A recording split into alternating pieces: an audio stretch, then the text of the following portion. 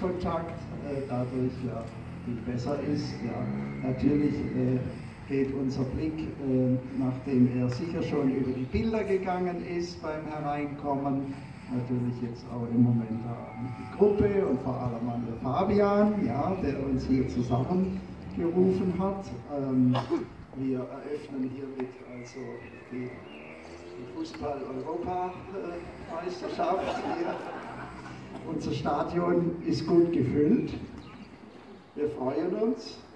Und wenn schon die Fußballfans oft sagen, wir sind eine große Familie bei einem solchen Ereignis, bei einem solchen Event, dann darf ich auch, wenn ich so in den Kreis hier schaue, doch auch sagen, wir sind auch teilweise doch ein fast ein bisschen auch familiärer Kreis, der sich hier versammelt hat von Menschen, die sich mögen und die sich auch vertraut sind. Und die sich heute Abend mit dir, Fabian, und an deinen Bildern freuen. Mein Name ist Peter Fromm. Wie ich jetzt dazu komme, Sie zu begrüßen, weiß ich nicht so recht, aber ich mache das gerne. Ich war bis letzten Herbst Seelsorger, Gemeindeleiter in der Marienkirche in Olten und lebe jetzt als fröhlicher Ruheständler ganz hart an der Gemeindegrenze zu Starrkirch-Wil. Ja. Herzlich willkommen, namentlich begrüße ich Herrn Beat Kadwohl, der als Gemeindeverwalter jetzt hier die ganze Infrastruktur zur Verfügung gestellt hat und stellt und überhaupt an die Gemeinde Starrkirch-Wil ganz herzlichen Dank. Sie hat auch Getränke zur Verfügung gestellt und die werden wir nachher genießen und können jetzt schon dafür auch unsere Freude ausdrücken, dass wir da eingeladen sind. Vielleicht mit einem kleinen Applaus für die Gemeinde Starrkirch-Wil und an alle Steuerzahler von Starrkirch-Wil. Ich darf auch in Abwesenheit den Gemeindepräsidenten Daniel Tommen begrüßen. Er wird noch eintreffen, hat es geheißen. Und wenn wir wissen, dass er eintrifft, dann ist das gut, wenn wir ihn erwarten.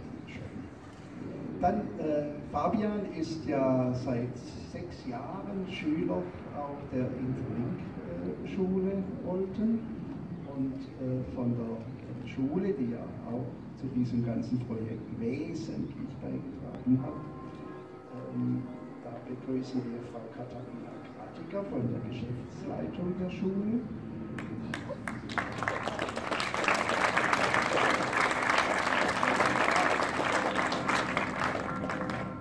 Den Gemeindepräsident haben wir schon begrüßt.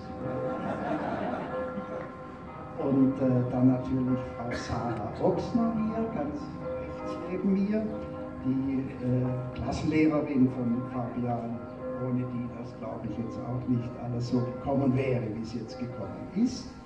Dann einen herzlichen Gruß an alle, die vom Bucherhof, von Rostock gekommen sind und die dort mit dem Fabian zusammenarbeiten. Wer ist schon vom Bucherhof von Rostock? Ja.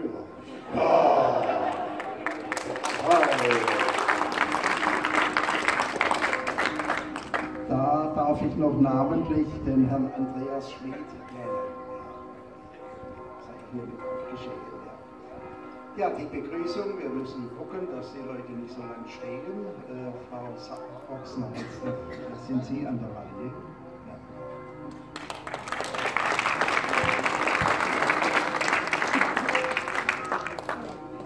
Auch von mir ein herzliches Willkommen zur Ausstellung von Fabian zu seiner Vernissage zu Bunte Kirchen. Für all die, die mich nicht kennen, gut, wir haben es schon gehört, kennen mich jetzt, ich bin die langjährige Klassenlehrerin von Fabian. Ich habe zusammen mit meinen Lehrerkollegen Oli Jocken und Herrn Roger Ockli das Projekt Bunte Kirchen mit dem Fabian über ein Jahr lang betreut und gemanagt. Fabian, als allererstes muss ich dir jetzt etwas sagen. Du hast mich grössentechnisch schon lange überholt. heute bin ich mindestens so gross wie du. Ich bin so stolz auf dich, auf das, was du geschafft hast in diesem Jahr und auf das, was du erarbeitet hast mit deinem Kunstprojekt Bunte Kirchen. Ich bin mindestens ein Kopf grösser. Gell?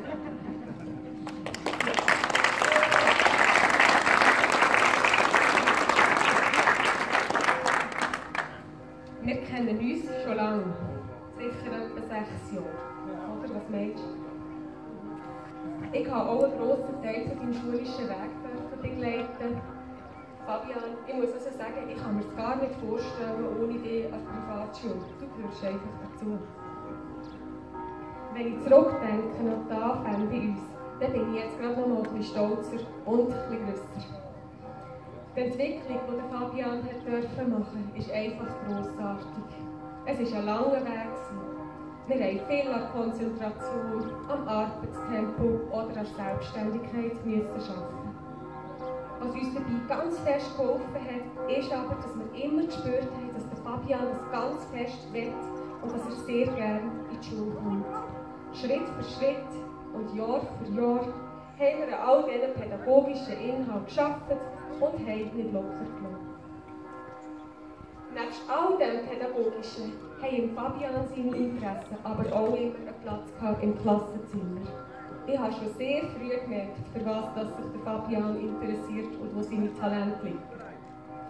Hat der Fabian zeichnen, hat er eigentlich immer Kirchen und Glocken gezeichnet. Hat der Fabian geschrieben, sind oftmals Kirchen und Glocken wichtige Pfeiler in der Geschichte. Und bei den Geschichten, die er so gerne und so intensiv erzählt hat, sind manchmal Kirchen vorgekommen. Wie gesagt, ich hätte also schon vor Jahren erahnen, dass es irgendwann zu einer Ausstellung wird kommen, dass der Fabian seine Kreativität und seine Interessen vereinen und etwas Fantastisches kreieren kann. Wir haben jetzt über ein Jahr an diesem Projekt gearbeitet, Fabian. Er hat mit der Unterstützung von uns Lehrpersonen, aber auch mit der Unterstützung von seinen Eltern und der Frau Streit seine Ausstellung selber geplant. Der Fabian hat sich intensiv mit diesem Projekt auseinandergesetzt. Es sind ganz viele besondere Texte entstanden zum Thema, aber auch zu sich als Person. Dazu hat er die Einladungen, Flyer, das Plakat, alles hat er selber geschrieben und kreiert. Er hat den Apero geplant, er hat seine Internetseite gestaltet und das Bilderarrangement selber ausgesucht. Auch diese Planung war ein langer Weg. Es hat viel Schnuff gebraucht. Gell, Fabian? Aber gleichzeitig war es so unglaublich bereichernd. Nicht nur für ihn, sondern auch für die Lehrpersonen, die ihn begleiten durften.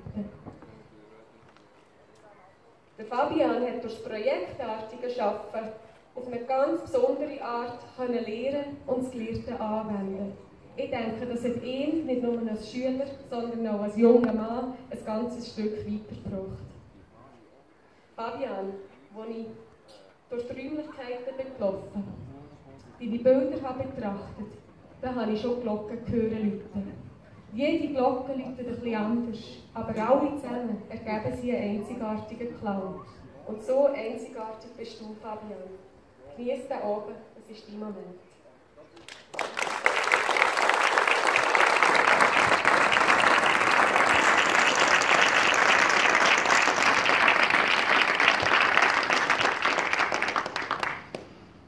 Eigentlich müsste ich ja gar nichts mehr sagen. Das ist wunderbar, dass ich so gesprochen habe.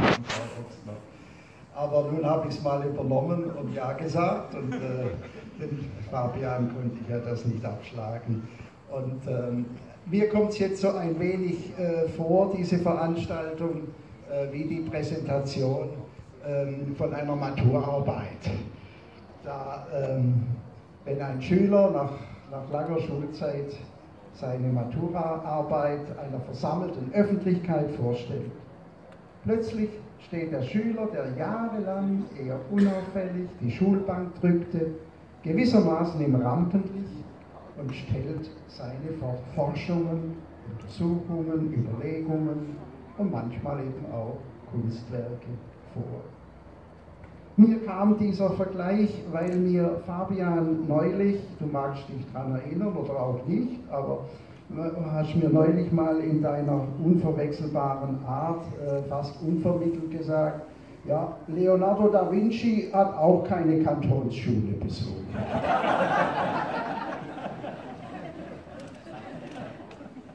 Und Fabian musste eben auch keine Kantonsschule besuchen, um heute mal ins Rampenlicht zu treten und uns vor allem seine bunten Kirchenbilder zu zeigen. Sein Lebensalter verbindet ihn natürlich mit dem eines Maturanden und auch er hat bis heute einen vieljährigen Schul- und Entwicklungsweg zurückgelegt. Es ist für mich eine wirkliche Freude, diesen Anlass mit Ihnen allen, mit euch allen zusammen zu erleben. Meine Freude ist mindestens eine doppelte. Also zunächst einmal finde ich es ganz toll, dass aus dem kleinen Fabian dieser große junge Mann geworden ist, der etwas geschaffen hat, was sich wahrlich lohnt, eingehend angeschaut, betrachtet zu werden. Zum anderen ist es für mich als Seelsorger auch eine Freude, wenn sich überhaupt ein junger Mensch mit der Kirche und den Kirchen beschäftigt. Er rückt damit etwas in unser Blickfeld, geschätzte Anwesende, was heute noch allzu selbstverständlich als gegeben angenommen wird, nämlich die Tatsache, dass in jeder Gemeinde mindestens ein Gotteshaus existiert. Starrkirch gehört ja zu den wenigen Gemeinden, die nur eins haben, und ich sage,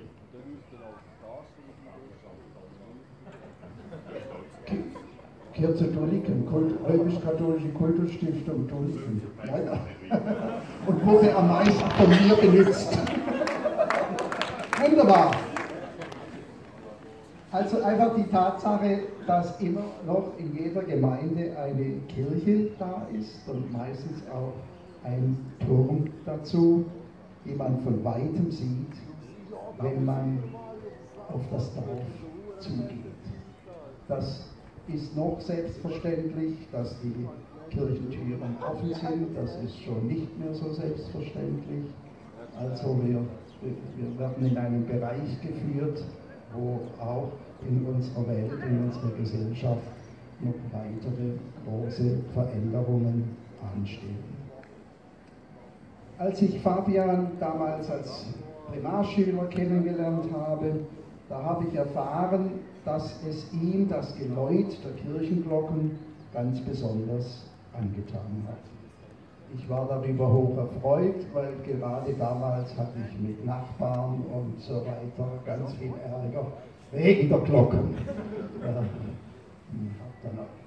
Und er freute sich dran, und es war so, dass er schon ganz früh als Kind still geworden sei, sichtlich hörbar still geworden sei, wenn er die Glocken hörte und wenn er sie, wie in der Marienkirche da unten möglich, dann auch noch schwingen sah und schlagen hörte.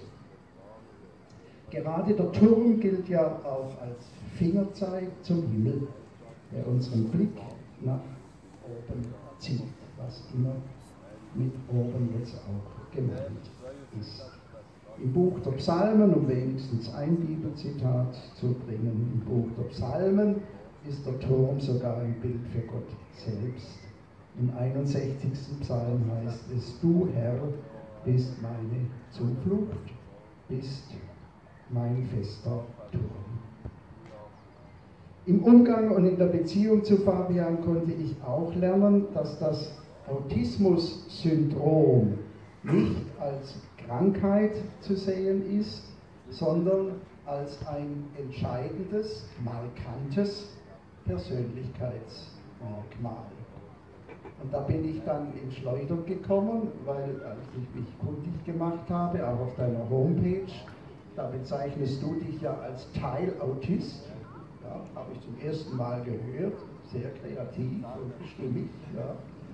Und sprichst auch davon, dass es so schwierig ist, gegen die Ablenkung sozusagen die Ablenkung ausschalten zu können, um sich fest zu konzentrieren und zu fokussieren. Und nun habe ich aber genau das verstanden, um diese Bilder zu machen, um die so zu bearbeiten, wie du das machst und gemacht hast, brauchst du ja ein hohes Maß an Betrachtungsfähigkeit und an Konzentrationsfähigkeit. Also da bist du tatsächlich, glaube ich, wirklich ein Teilautist, ja, der zu denen gehört, die schon gelernt haben und sich so intensiv zu schauen und intensiv zu hören. Alles ihn Umgebende, das immer die Tendenz zur Ablenkung hat, lässt sich dann geradezu ausschalten. Und das führt zu einer Weise der Zentrierung, die den Betrachter mehr sehen lässt, als es mit dem Sinnesorgan Auge sonst möglich ist. Es ist das Sehen, das Schauen, das dann schon fast ins Meditative führt und natürlich auch, wie das Schauen zum Staunen führt. Also es gibt da eine Veranlagung letztlich auch zur Philosophie, Fabian. Da kann noch was Philosophisches weiterkommen. Fabian hatte zunächst begonnen, Kirchen zu zeichnen, wie wir gehört haben, und eben auch Türme und Glocken. Und danach begann er als Jugendlicher mit dem Fotografieren. Mit einer ganz einfachen Kamera hat er sich auf den Weg gemacht, seine Aufnahmen gemacht. Und er hat das Glockenläut aufgenommen. Er wurde so allmählich auch zu einer Art Glockenspezialist. Er hört genau, ich höre das bis heute nicht, er hört genau, wie viele Glocken diesen Klang ausmachen und kann dabei bestimmte Akkorde heraushören. Als Starrkircher Glockenfan bezeichnest du dich selbst in Fachkreisen, im Internet. Als Starrkircher Glockenfan ist Fabian präsent und pflegt Kontakt und Austausch mit anderen Glockenliebhabern und Glockenexperten. Einen durfte ich auch schon kennenlernen, jawohl, ja, habe gleich gestaunt, dass da der Dialekt aufgeht. Vielleicht hat der eine oder die andere von Ihnen auch schon Fabians YouTube-Kanal besucht und sich so bereits ein eigenes Bild davon machen können. Jetzt hier geht es aber um diese bunten Kirchen. Um all die Aufnahmen zu machen, ist Fabian in unserer Region selbstständig unterwegs gewesen. Danach hat er seine Bilder am Computer mit dem Programm Photoshop so kreativ und eindrücklich bearbeitet, dass wir nun wirklich Kunstwerke sehen und Fabian als jungen Künstler unter uns haben. Um solche Ergebnisse zu erzielen, musste Fabian sich sehr viel bemühen, üben, ausprobieren. Nur so ist er zum Spezialisten geworden, gerade auch im Umgang mit der Computertechnik und diesem Programm. Noch was ist mir wichtig, in einem geglückten Zusammenwirken von schulischer und familiärer Förderung konnte sich Fabian erstaunlich entwickeln. Ich will deshalb auch einmal den Eltern ein Kränzlein binden. Ihre stete, geduldige und liebevolle Begleitung und ihre hilfreiche Förderung sind unbedingt auch hervorzuheben.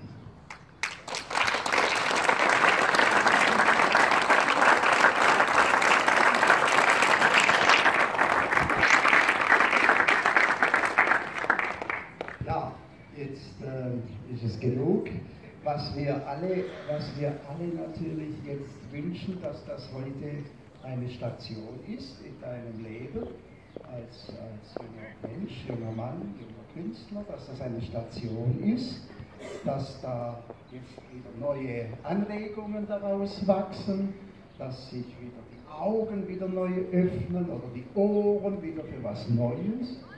dass es, so sehr ich mich als Kirchenmann freue, aber ich selber bin auch nicht auf Kirche allein fixiert, also dass es auch leiten darf. Du hast schon begonnen, Brunnen in den Blick zu nehmen. Brunnen in den Blick. Bis jetzt Brunnen bei Kirchen. Ja. Aber auch da könnte sich was entwickeln. Zurzeit höre ich die Vögel wunderbar pfeifen, zwitschern. Und dann denke ich, ja, das könnte ja auch noch was sein. Plötzlich von den Glockenläuten zum Vogelgezwitscher zu finden und in den entsprechenden Regionen unterwegs zu sein. Sowas, einfach, dass dieser Tag, dieser auch wieder eine Station ist und ein Impuls. Jetzt aber, lieber Fabian, nochmals einfach herzlichen Glückwunsch zu deinen tollen Bildern, zu dem ganzen tollen Projekt. Ich bin ja ein Fan einer bunten Kirche. Natürlich auch im übertragenen Sinne wünschte mir, dass solche Versammlungen aufhören, Berührungsängste zu haben, etwas Kirchliches auch zu sein. Das wäre ja die bunte Kirche. Also wünschen wir sie uns auch. Und als herzlichen Glückwunsch zu dieser gelungenen Veranstaltung. Und so wünsche ich uns allen noch einen schönen Abend. Wer weiß, wann es den nächsten gibt. Nicht? Genießen wir den heutigen freien, warmen Abend und dann noch ein schönes Wochenende auch. Und freue mich auf weitere Begegnungen. Viel Spaß.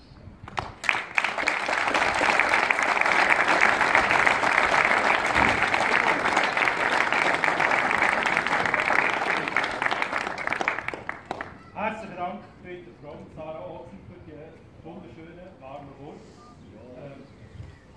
Ich leite jetzt Wort weiter im Fabian. Er hat einen entscheidenden Satz, den er gerne loswerden.